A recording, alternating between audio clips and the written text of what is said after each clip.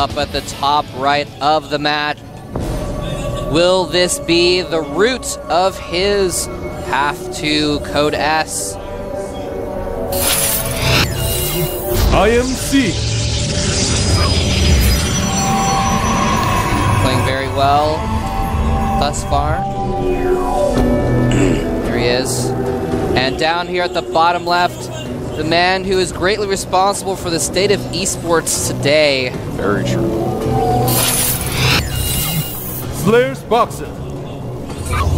And for those of you that don't know too much about his history, don't worry, I'll keep myself from ranting too much, but the reason I say that is because Boxer not only has been around for a long time, but he has always been a showman. He's always been a showman. I don't want to say first and foremost, but definitely it's been high on his list. Boxer fighting, Emperor #1. He's like, I wanted to say this in the last game, but I didn't say it.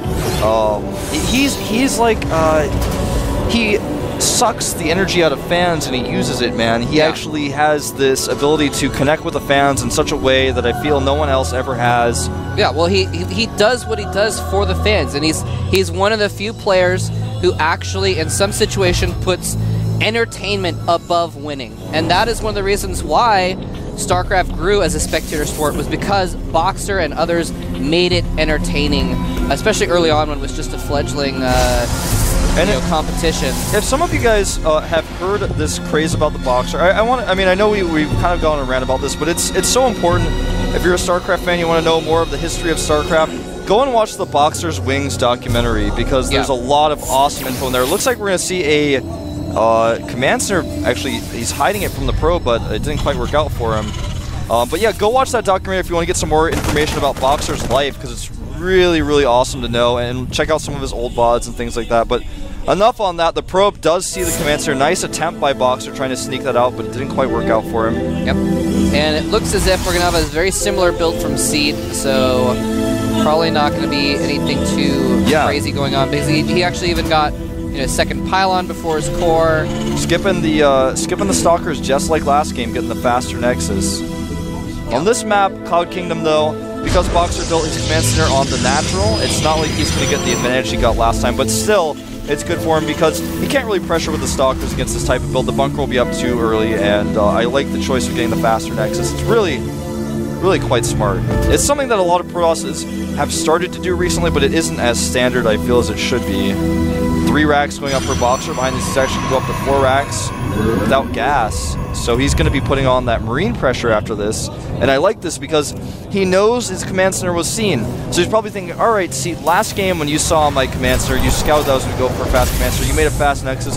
In this case, you'll probably do something similar. Though I can hit you with a timing with about 8 to 12 Marines, attack your base, kill some probes because you're not going to have the Stalker count you need. And if you make a sentry even, you're going to wish you didn't because I'm going to have so many Marines attacking you. That timing is going to hit much faster than the timing we saw last game with some Marauders. Yeah, definitely. Yeah, this is definitely going to be in a lot better place for Boxer, who's playing a little bit timidly. Well, defensively, I should say, in the previous game. This game, he's just going ahead and taking that risk, and it's going to pay off for him. So yeah, he's going to have a lot of units very quickly. Already up to, looks like 7 Marines. Yeah, he's going to push out with 4 more in production. Yep, constantly producing 4 at a time off of those 4 barracks, not missing a beat for this macro. Catching a Stalker here, nice micro by Seed, but the Marine count very high, and a few more Marines are going to join in here. Looks like Boxer's not actually going to commit to the pressure.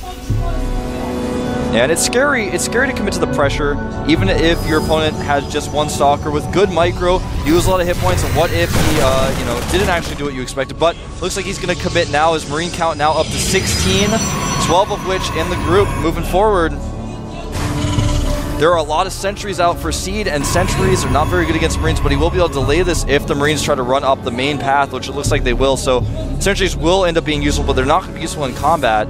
Oh, he's actually going to bait them in here. Nice force fields. Very nicely done. Traps only a handful of Marines, so we can just fight those Marines alone. And I'm actually a little bit surprised that Boxer fell into that trap. That was an obvious trap on that ramp. I cannot believe he tried to go up the main ramp. It's kind of silly. Now he's going to go up the right, but his timing has been missed. There are too many Stalkers out. Good force fields here. Even the Zealot coming in, pulling back the weakened sentry, and Boxer losing a lot here. Mole trap. Oh no! Well, I don't even know. His Marine count is just so low now. He's down to 7 Marines.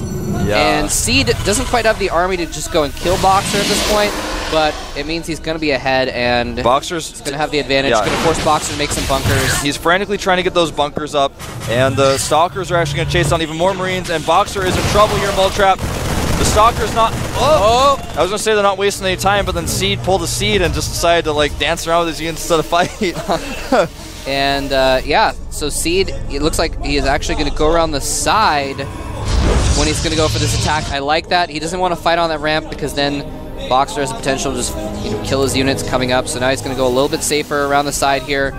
Third bunker going up for Boxer. He knows that there's some trouble going on here. SCV's pulled preemptively again, very nicely done, and he's used some force fields already, so he doesn't have a ton of force fields. He'll have enough to maybe surround the bunkers, but then not to use them for anything else in the battle.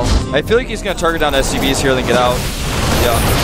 Nice force fields, trapping the SCVs, gets a few SCVs. He's just going to go home now. He doesn't need to fight this anymore. He's actually, I guess, going to hang out here a little longer, getting hallucination, interestingly enough, as he takes a third Nexus. Siege has actually essentially done the exact same build twice. He's also got this Twilight Council and First Forge at the exact same time as last game. So the only difference here is the hallucination. He's pressured exactly the same, gotten his third base. This seems to be kind of like a variation of a build that Parting did on this map, where he, instead of powering up to 8 gateways, is starting to tech. Kind of a different route, but he pressures to keep his opponent off his back. And I really like this style, because he doesn't have to commit. He killed a few SCVs even. He forced 3 bunkers, and SCVs are off the line. He just goes home. Templar Archives finishes at home. He can start Storm as soon as he hits that gas. I love this. Yep, and the third base going up for Seed as well.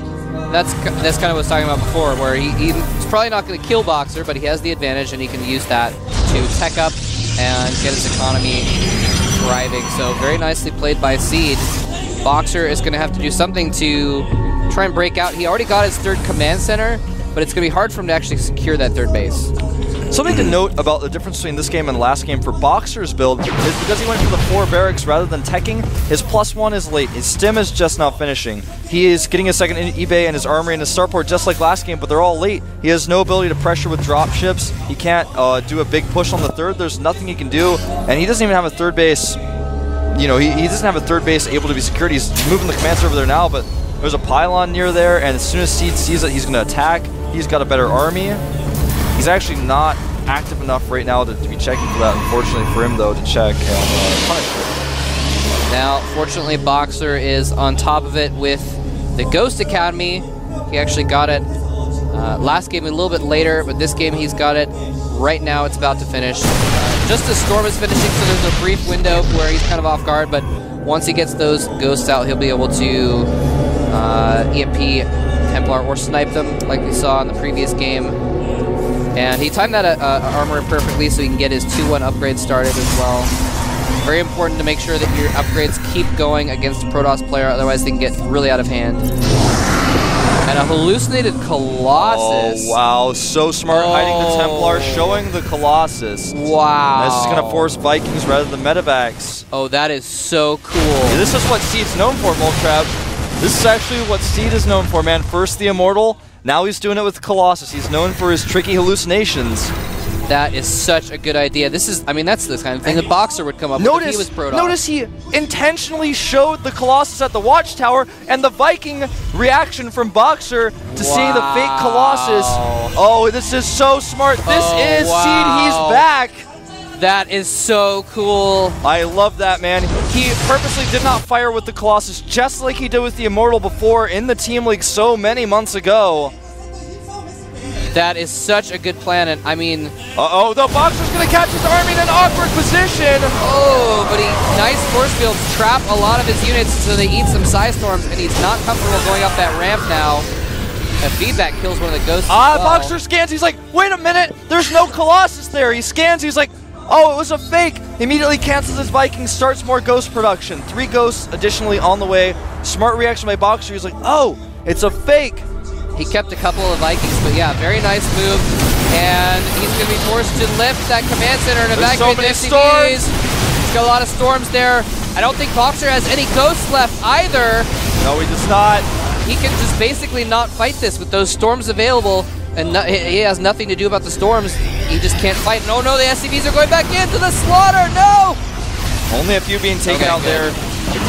Command Center tanking some shots here. Hallucinated Phoenix goes in. He's actually going to check the composition one more time, see if there are any ghosts. I really like this build by Seed. He's adding double robo. Now that his opponent has started ghost production again, he's going to be going into Colossi. Uh-oh, the Templar are stuck at the back. They have a slow movement speed. Will he catch him?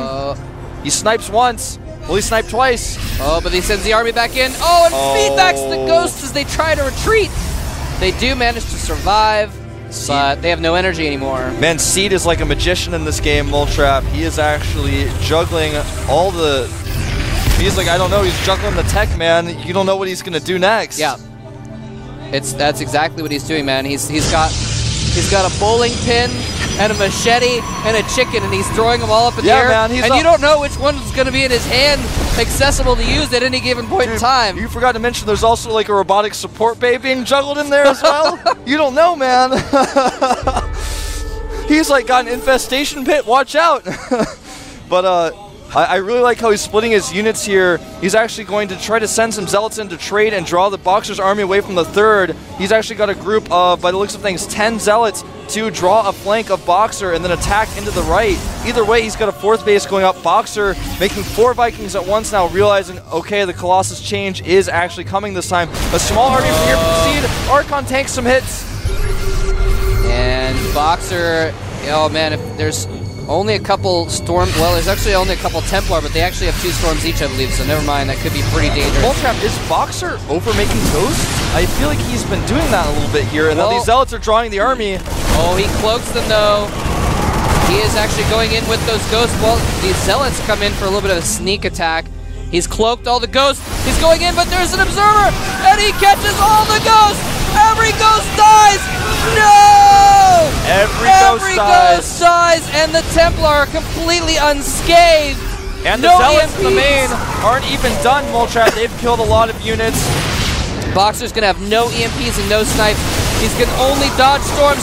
Storms! No! Boxer walks massive storms on everything. I have never seen better storms than that, man. And he actually moved command in, a huge misclick by Boxer. And now the second wave comes in, and there are Colossi in the mix, Moltrap. No, the Emperor looks like he is going to be dethroned today, Wolf.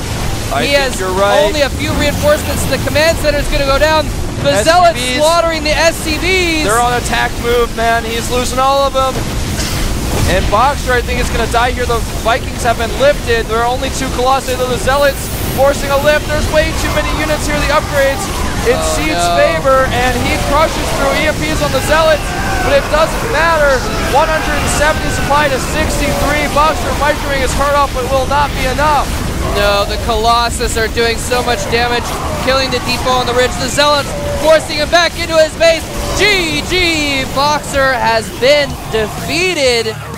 And ladies and gentlemen, incredible miracle, Seed is on fire. Don't worry, he actually isn't on fire. He's not actually on fire. It's just a metaphor.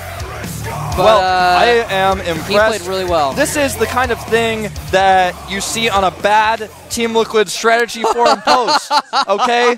This is the theory. Wouldn't it be great? Wouldn't it be great if you could hallucinate something and get him to switch tech on accident? Well, he actually did it. He actually pulled it off. It's like the little theory craft that could, okay?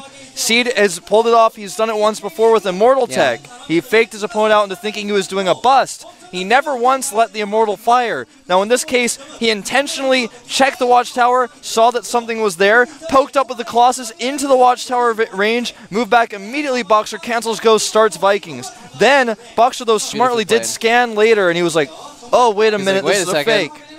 So nice reaction by Boxer regardless, but Seed engaged in all the right places. The Zealot flank, he sent Zealots in one direction. He had a double Robos, he's making Colossi. Boxer doesn't know what to think. His brain's going crazy. Yeah. And everywhere. He got the double Robo right after he scanned the Templar and was like, oh wait, I gotta stop Vikings. He's like, haha, you're not making any Vikings now. He made a bunch of Colossus. Great pylon coverage by Seed. Great timings on his bases, getting the fourth base up. So even if the Zealot attack didn't draw Boxer's forces back and Boxer was able to defend, he's like, well, either way, Boxer, you're still sitting in your third base, and I have a fourth, and I've got really good upgrades coming out. So I have to hand it to Seed. Smart decision making. You know what he did, Wolf?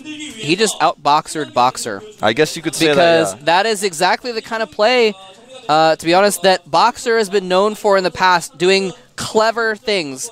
You know, half of the clever things that were ever invented in Brood War were invented by Boxer. And it's like you said earlier, we have kind of old school versus new school here, and it looks like new school wins out. New school wins out there. Anyways, I've got more to say about Boxer. I always do, but we're going to take a quick break, I believe. Don't go anywhere. Lenok versus Jelizerg is going to be next. Don't want to miss it. Make sure to tune into the other stream as well. See you guys.